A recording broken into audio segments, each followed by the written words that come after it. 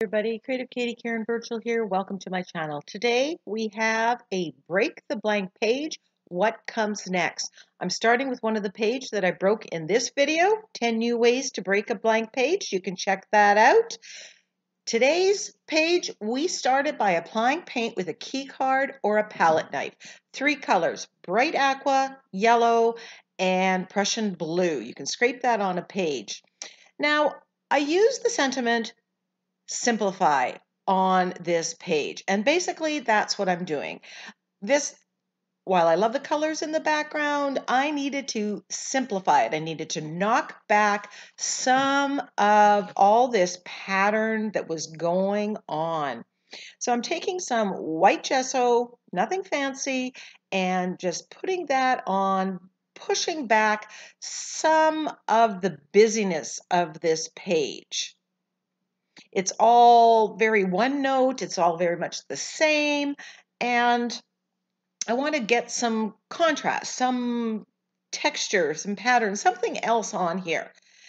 And while it wasn't my idea, I decided that I'm going to put this garden gate stencil on top of the white gesso before it dried, and I am removing it through the stencil. This is giving some texture and pattern, and I love it. It's pushed back what's behind it, giving you something else to look at. And I'm starting to see some possibilities with this page beyond the fact that I liked the colors. Then I grabbed some Prussian blue and that same stencil, and I'm stenciling dark blue with the garden gate stencil.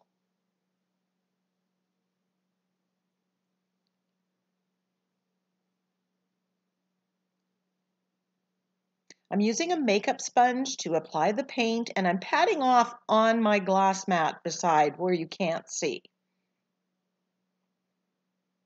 This again, the dark blue is what you're seeing up front. It's pushing back some of the busyness in the background, but I've really added to the busyness here a little bit more.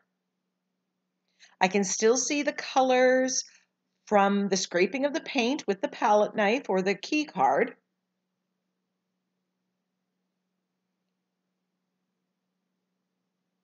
And I like the effect with the white from the white gesso pushing it back. So there are elements here that I like, but I still really don't know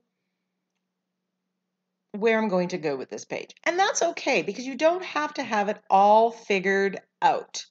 I'm just going to keep adding things. Here I'm adding more white gesso, removing the paint through the stencil. That's just pushing back some of that busyness, and it's simplifying things.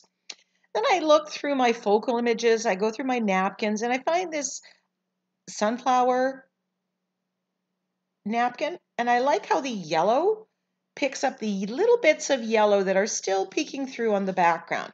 So I'm thinking I'm going to use this as a focal point on this page. So I peel back the 2 excess layers of napkin.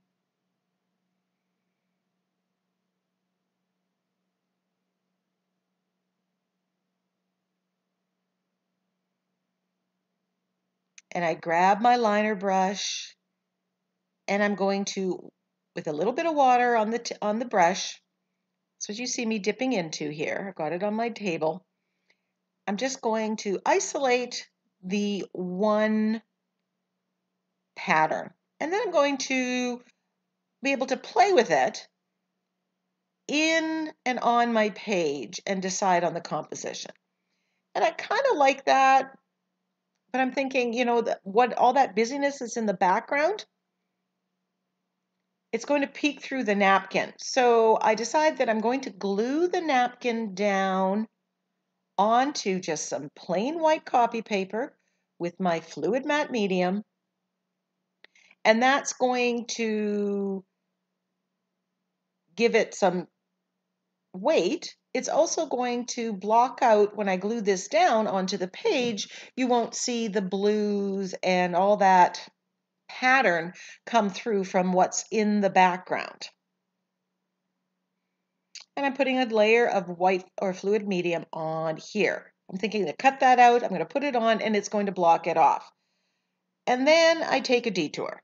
I decide that I want to set up the middle part of this. I'm going to paint it Prussian blue. I'm going to give it a wash of Prussian blue. And by a wash, I mean I've taken the acrylic paint and I've watered it down somewhat, and I'm just going to paint that in. Now you can still see a very subtle amount of the pattern peeking through from what's in the background. But instantly when I've painted this middle section, this dark blue, it focuses your eye on it. So no more do we have all of it the same. We now have some variation. And I'm thinking this might be a good backdrop to set off the napkin.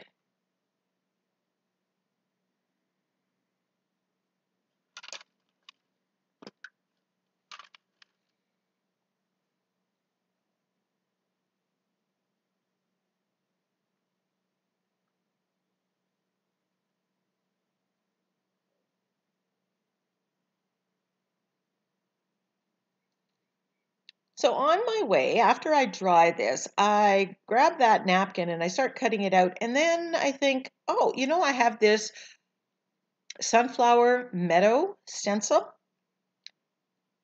And I'm going to stencil with the Gambo's stencil butter from the Crafter's Workshop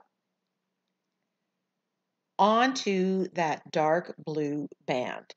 And that yellow is going to pick up and work with the yellow that's in the background.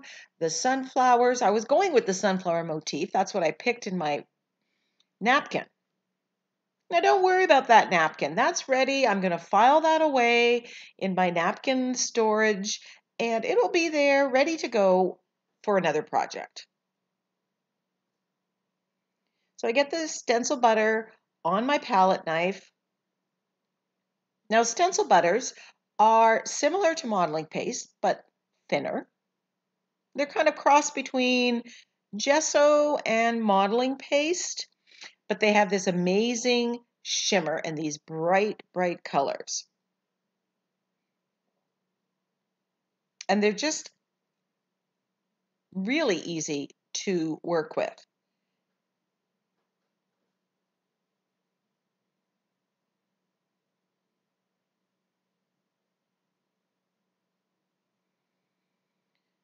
So I've stenciled 3 of these sunflowers, and I want to flip the stencil. Now if you get some where you don't want it, you can scrape it off.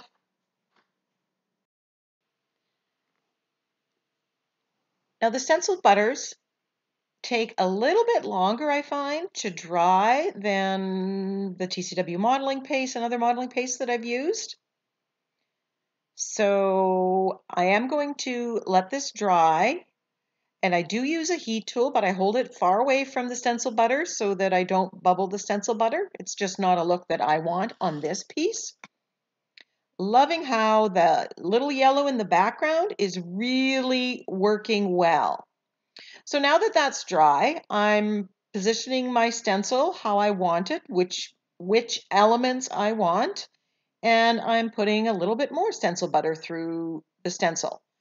Another thing, just like modeling paste or gesso through the stencil, take the time to clean your stencils, wipe off the excess, and wash it with your Murphy's oil soap mixture or in the sink. Loving the shimmer that this makes. And here I'm scraping off the excess, and then I wipe it with old rags and paper towel. I'm not so worried about paint being staying on the stencil, because it doesn't damage your stencil, doesn't close it up. So again, once that's all dry, I want to bring out the blue section, and instead of using black to shade, I'm using white with my angle brush and the floating acrylic technique of shading or highlighting.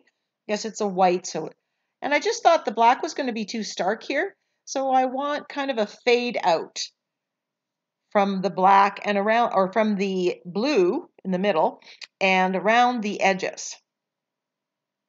And I just go over that to build it up slowly over time.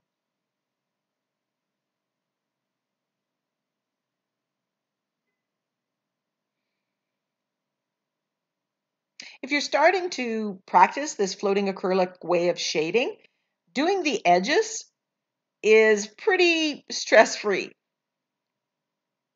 because you don't have to be so perfect and you can get used to how much water, how much paint to have on the brush.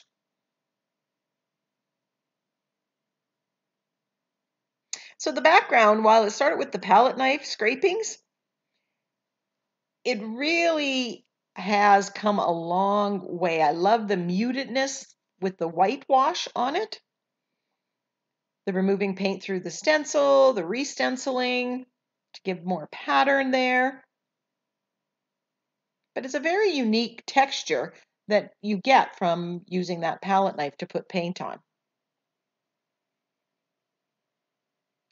Now, some of this, my stencil butter seeped under the stencil, and I'm just taking some of the Prussian blue paint and painting over top of it. This is me being really picky, but it's also just to show you that if it really bothers you, you can do something about it. And you can paint over top of the stencil butters or the modeling paste if it doesn't quite work out exactly how you wanted it to.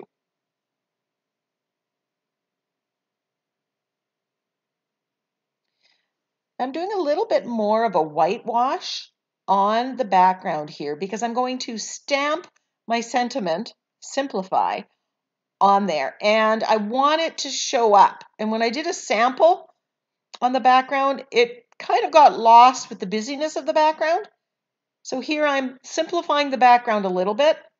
And I am going to use a baby wipe and wipe off some of that.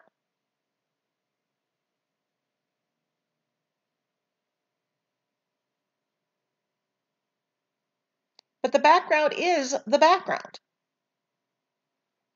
So I'm using my wooden blocks and I'm pressing it into black acrylic paint. That's off camera. I take my palette knife and I spread it on the glass and I just press into it like it was a stamp pad and then press it. I don't try to make this perfectly straight because, well, that's not going to happen. And the more you practice using stamping with your blocks like this, the better you get. The better you are at guessing where the block needs to be. And I am on the left-hand side, I've got a baby wipe and I'm wiping off the stamp because I don't want to leave the acrylic paint on it because it will gum up the stamp over time.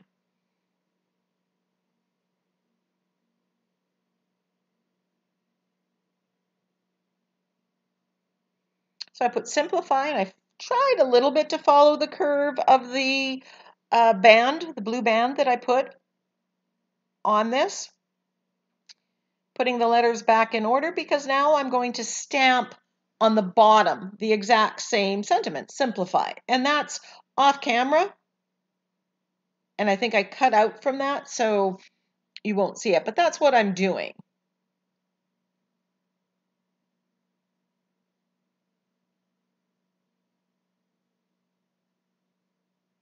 And I apologize for leaving this section in. I meant to cut it out and get on with the next part, but missed it in the editing process. So because I use black and there's no black anywhere else, I decided I'm going to grab my Posca pen. I'm going to put this dash outlining my blue band. And that just adds a little detail. I could have put X's, I could have put dots.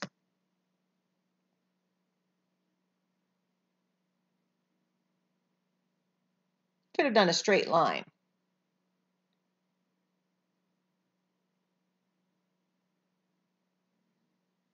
All in all, I'm really quite happy with how this page turned out.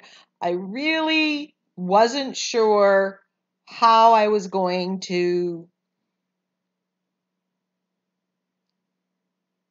move forward from how I had broken that page.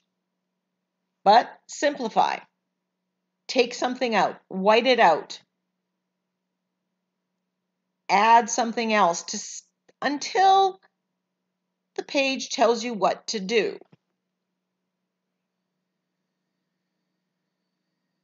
I really, really like the background.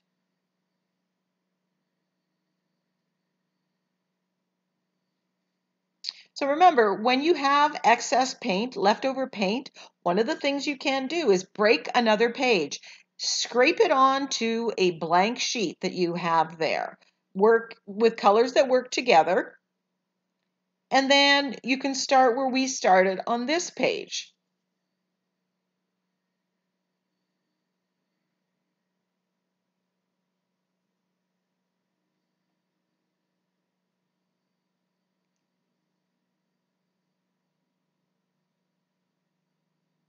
So here is the finished page. The stencil butters, shimmer and shine, the yellow of the sunflowers works so well against the dark blue. So here I'm going to use my art journal process cards, prompt and process cards, to talk about recap. I applied paint with a key card or palette knife, and that just scraped across. And I used bright aqua, Prussian blue, and yellow. Then I put gesso over top of it to simplify it, and I removed paint or the gesso through the stencil, and that gave some wonderful patterning. Then I stenciled with that same stencil with the darker color. And between those combinations, it worked. I added a wavy line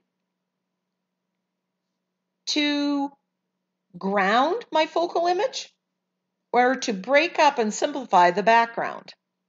Give you that contrast. I put modeling paste, well, this time it was stencil butter, through the stencil to make my focal image. And this one, well, this is going in my stash.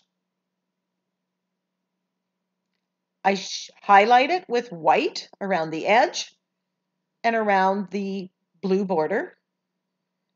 And I stamped with acrylic paint for my sentiment. And the page was edged with some Posca pen. Thank you so much for joining me. Give me a thumbs up, share my page with your creative friends. Enjoy the close-ups.